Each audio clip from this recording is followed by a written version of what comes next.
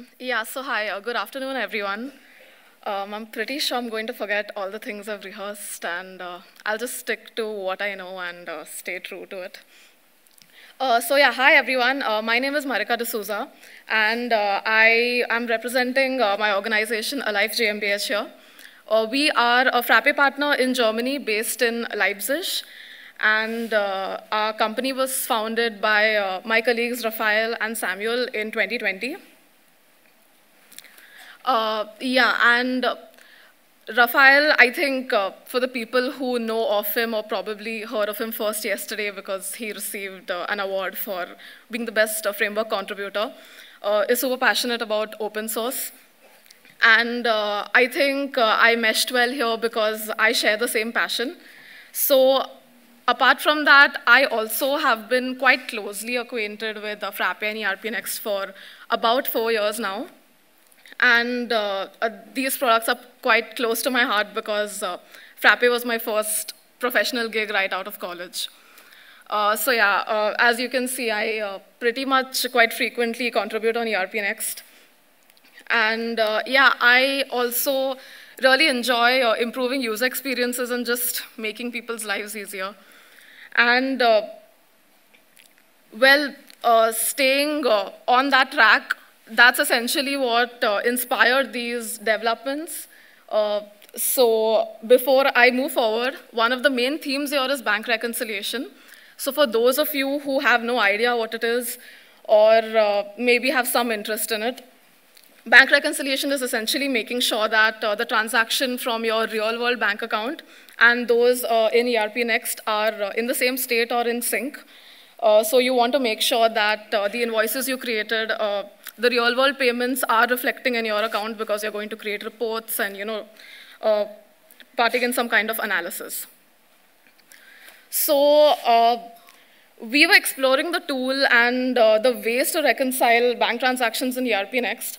And then we came across different problems. So while I'm taking you through them, I'll probably break down this whole process into 3 major areas. The first is syncing your bank transactions, that's getting them from your real-world bank into the system, making some sense out of this foreign data that you've gotten, and then letting the user interact with it and perform some actions. So after you've gotten your transactions into the system, the current state is that we have a bank transaction doc type in ERPNext, but there's no information with respect to the parties in your system that are linked to it. You'll probably get a description from the bank or a reference number, but that doesn't really make sense. So simply working with this data in a bank reconciliation tool is quite confusing and it's quite cumbersome to then match vouchers. So this is why we've contributed a core feature into ERPNext, which is called automatic party matching. And it's pretty simple, just like it sounds. Just to enable it, you can just head over to account settings and you can enable automatic party matching. And then you have an additional setting here for fuzzy matching. So again, for those of you with no context, fuzzy matching is finding similarities between 2 strings and essentially seeing if they're a good match, not exactly, but based on scores or weightage or how similar they are. So I'll just take you through an overview of how this works. So before that, where this matching will take place is when your bank transaction gets submitted in your system. Now there's different ways for this. You could probably use an integration which automatically gets transactions in your system. So in that case, it'll be automatically submitted. Or even if you upload a bank statement, the same case. Essentially here, there's no user intervention required. It will automatically match it and set it in your bank transaction. So the first check is a pretty simple bank account check. It's quite possible that you already have a mapping in the system. So why don't we use that? And in case that is not available, we then move on to fuzzy matching if it's enabled for you. And I'll come to why we need to enable or disable it. So in that case, again, if you have the account holder name and the description of the bank transaction, we'll try to find parties that are probably mentioned in it or are quite similar to it or fit it, and then set those parties as a match in your bank transaction. Now again, when it comes to fuzzy matching, it's really hard to have a sure-shot match a lot of the times. There could be cases where you have very similar sounding parties with probably a different prefix or a suffix in your system. So in that case, you could have many parties which probably are the perfect match for this transaction. In that case, our system doesn't want to take a close call, and it just won't set anything, and it would expect maybe the user at some point in the reconciliation tool comes across this transaction and perhaps sets it themselves. But for the most part, it will automate this tagging for all of your other transactions, and it will make life so much simpler. So yeah, we can probably just take a look at how this works. So as I said, it happens on submission of a bank transaction. So I have some draft transactions here. So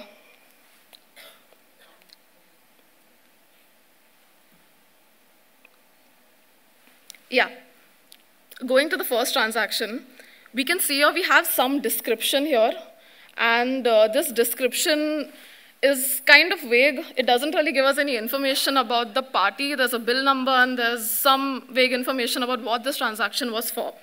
Now, again, this information might be different based on region to region.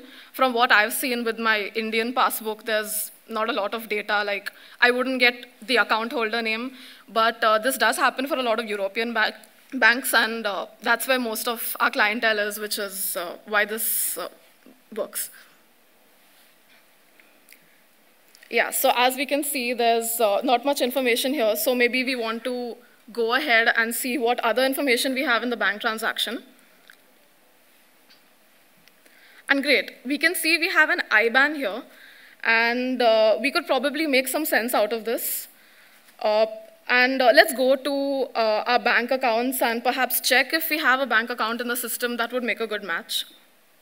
Again, you wouldn't have to do this in the real world. It's just to show you proof. So yeah, here we can see there is the first account, which is an external account. And the very same IBAN is set here, and the party is set here. So clearly, we've found a perfect match in the system. So yeah, I think we can go back to our bank transaction and just submit it, and I think we all know what to expect.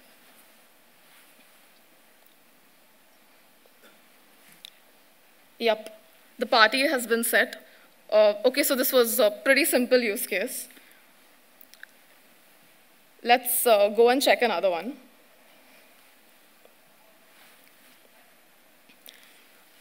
Yep.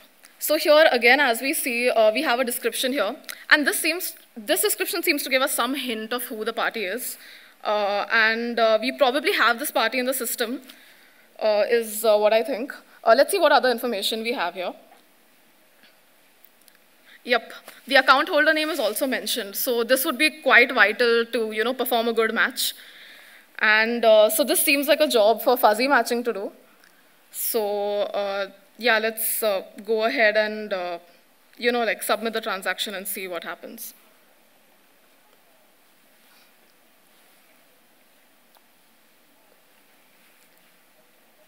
Yep, as expected, the customer did match fuzzily with United Breweries. Yeah, there weren't too many variables here, which is why I think the match is perfect. Great. So in a lot of cases, you won't really get an account holder name, and you just have to make sense with the description. So even with the description, a pretty long description as well, our fuzzy matching does work if it finds the right keywords and finds that there is a party as such in the system. And of course, while doing this matching, it's common sense to perhaps check what kind of transaction this is and then check the parties. Like if it's a deposit, you're receiving money, you would probably want to go and check your customers first so that you get a better match there. And here, as you can see, the supplier has also just been set from the description.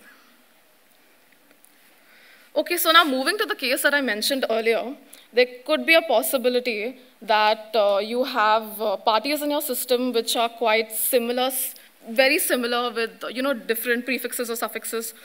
So here we can see our description really tells us nothing about the party. But if we scroll on down, we can see that we do have a party name here. SK Industries. And from memory, I can remember that I have multiple parties with the same name. They just belong to different areas. So this might be a bit problematic here. So, let's go and check that out too. Yeah. So I have these first two parties. They're essentially the same with just different suffixes of different cities. So the expectation here would be that their scores or their weights would be very similar when it comes to matching.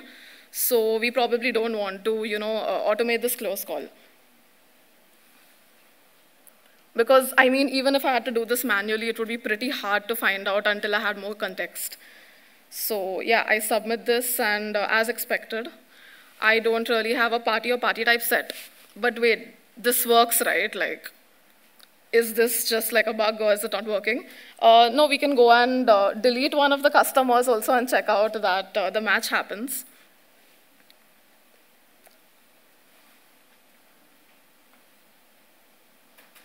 Yeah, so let's say I delete the first one.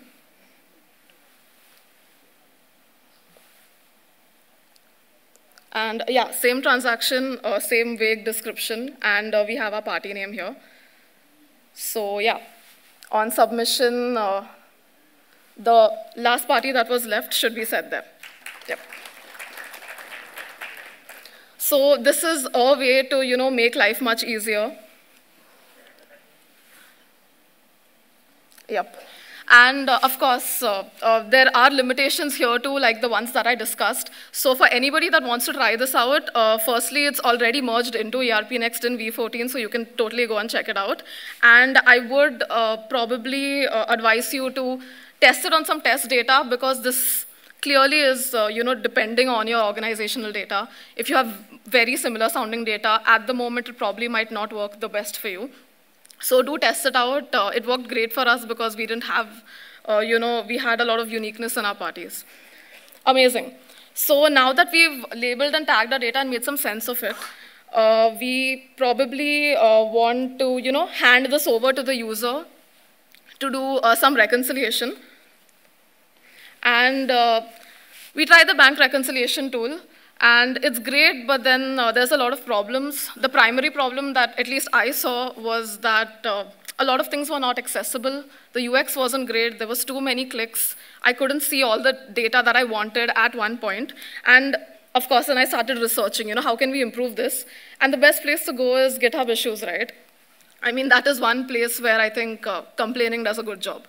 So yeah, I got like great feedback from the community that were telling us, what they wanted. And then I also started researching other big brand products and seeing what they do right. And yeah, essentially, this is what the new view looks like. The main point was to introduce a two-panel system where you have the information density of transactions on your left, so that this important information is always visible to you. And then on your right, you have tabs or you have actions to, perform against these transactions. So basically, there's full transparency and everything is just visible to you. And along with, our auto tagging, this just makes life much easier. So as I said earlier, there's a split pane approach. The tab actions are quite visible and accessible. There's clarity on what the impact is after reconciliation. And there's some fine UX fixes. And also the matching is transparent. And yeah, the last one, I'll probably wait to expand on that. So, yep, we can probably, go and check out the new tool. So as a rule of thumb, you would probably have to enter your bank account first. So there's a progressive display of fields here. These things are pretty standard. You can enter the closing balance as of whatever date you've set there, as per your bank account. And your opening balance, again, you would have to check and make sure that this is the same as whatever is reflecting in your real-world bank account. So, okay, let's set some dates and explore the features one by one. Yeah, the filters are toggleable, so you get clarity. Click on Get Bank Transactions, and here I have two transactions on this date. They're sortable by different parameters. And yep. And here, as you can see, there are reference numbers on the last line of each of these transactions. So auto-reconciliation works great here, which was contributed by a community member.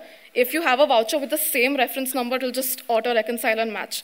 As you can see, this one is still here because it was partially reconciled and there's still amount to allocate. So yeah, this makes life easier if you are following, like making sure you're setting your reference numbers correctly. And if not, no problem. We can still explore more features. Right. So editing bank transactions is also super simple.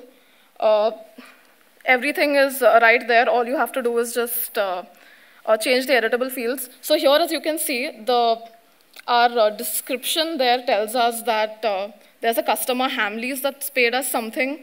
And so it was really easy for me to just set the party type and the party right there. Also, you can perhaps set the reference number too if that wasn't already set from your bank transaction. And that will be reflected there. So now you've set some data so you can perform some actions now.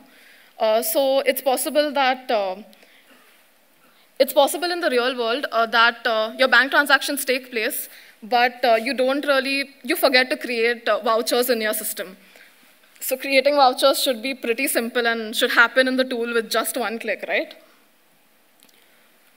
And that's exactly what we're doing here. So the customer here is the one we had set earlier from our details tab. So great, we have most of the information. You can click on edit in full page and it will take you to a new tab with the draft transactions so you can edit your transaction. And when you click on submit, the effect should take place in the bank reconciliation tool. You don't have to come back and reconcile it, and that's the beauty of WebSockets. So yeah. So let's click on create and just reconcile this entire transaction. Yep, that's what happened. The entire 50 euros was reconciled. A new payment entry was created. And this transaction has gone out of our view.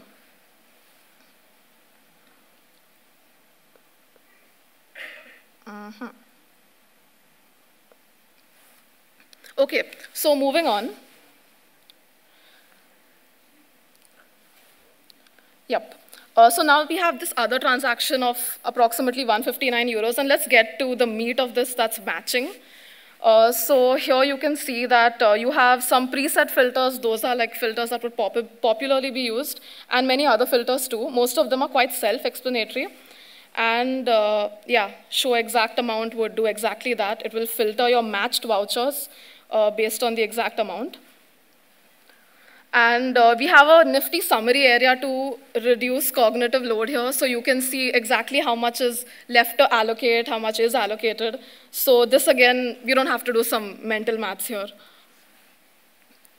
And the rows here are interactive too. As you can see, our summary is changing as we check the rows. This is so that it can tell you what the final effect will be after reconciliation. So you don't have to guess. And yeah, there's match reasons here too. So why did a row match? As we can see here, it says transaction amount. So the transaction amount is exactly the same. And the reference number is an exact match. So let's select that. We see our to allocate becomes 0. This seems to perfectly reconcile our transaction. Yep, and then we've automatically moved on to the next transaction. Seems slower here because I'm giving a demo, but it'll probably be really fast once you get the hang of it. So yeah, for this next transaction, we can see in its details tab, the party has already been set, so I'm going to give credits to our auto-matching tool earlier.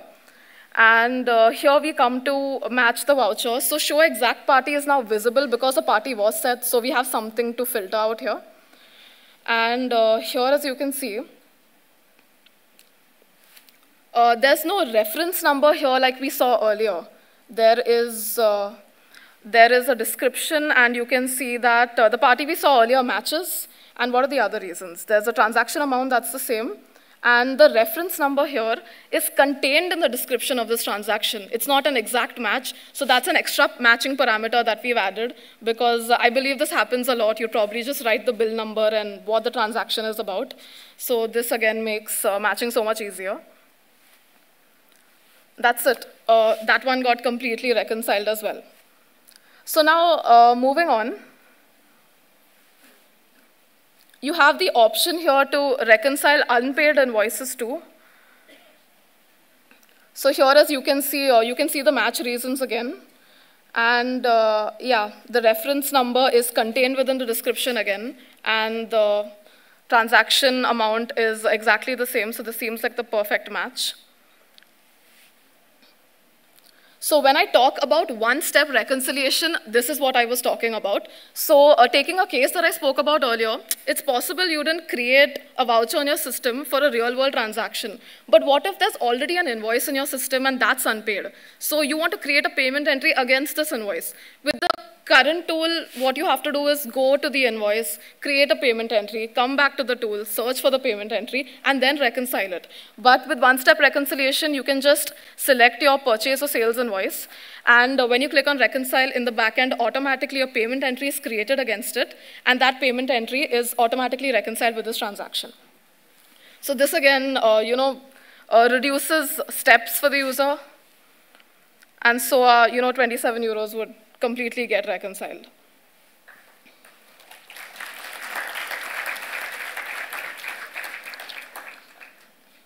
Great, and now again something basic to show you guys is, of course, you can reconcile multiple vouchers also. So here you can see 40 and 49 euros. They sum up to the total of our transaction. You can see both their match reasons are the same because both of them were partial payments against this transaction.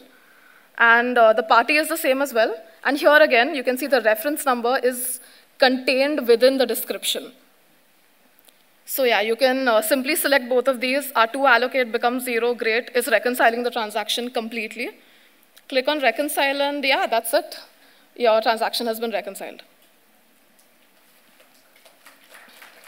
Yeah. So in addition to this, there's great efforts being put by our community to improve bank integration in the first place. And we try to do something similar for the German market. So you can definitely go onto our website and check out all the other solutions we've come up with to help you. And of course, everything that is showcased in this talk is completely open source and is a part of ERPNext. The bank reconciliation tool will be a part of V15, still undergoing review. And also, I'm collaborating with the Frappe team, especially with Dipesh, to try and solve bugs or some things that are unclear, to make everything as clear as possible. So yeah, that's that. And of course, you can reach out to me on any of these. And thank you for being patient.